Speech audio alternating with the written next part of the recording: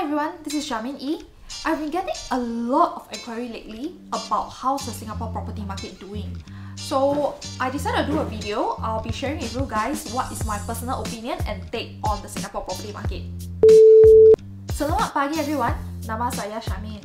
Banyak yang tanya gimana dengan property market di Singapore. Coba saya sharing sekarang. 大家好，我是Charmaine。这几天我接到很多客户的咨询，就一直来问我说，近期新加坡的房地产市场会是如何？接下来我会和你们做一些分享。So I'll be dividing my sharing into 3 sections. One is the resale market, the rental market, and the new launch. So let's talk about the resale market right now. A lot of our client has been asking me, "Hey, Charmaine, the price can go up or go down or how ah?" Frankly speaking, right now there isn't much transaction for us to compare with, so the price is pretty stagnant at the moment.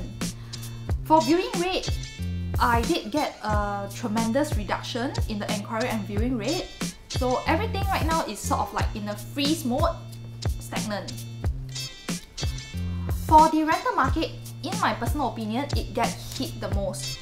For the month of February, there is more than 10 tenants that exercise the diplomatic clause. For the month of March, I have 6 tenants that exercise the diplomatic clause.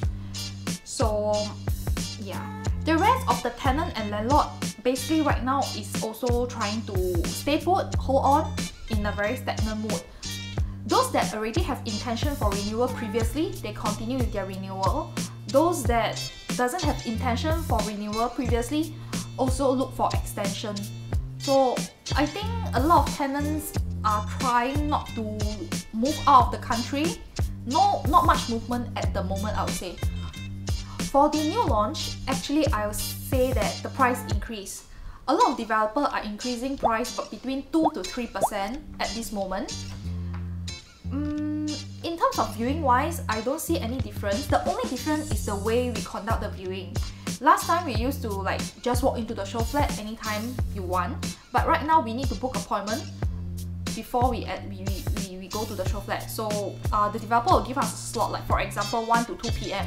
You can bring your client and it's actually restricted to probably like 2 groups per hour. So that's the only difference that I see.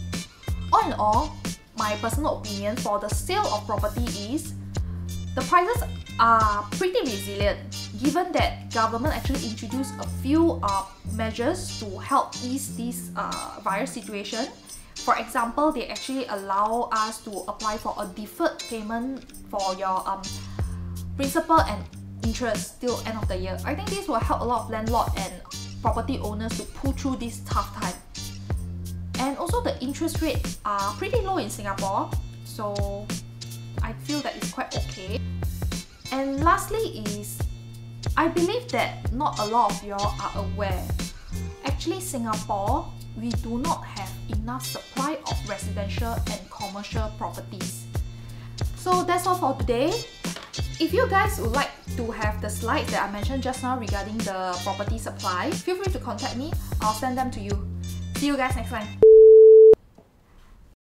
给我一点意见，讲可不可以？可以啊，好 ，very good, very good. 来，你给我 comment 啊。I think it's very good.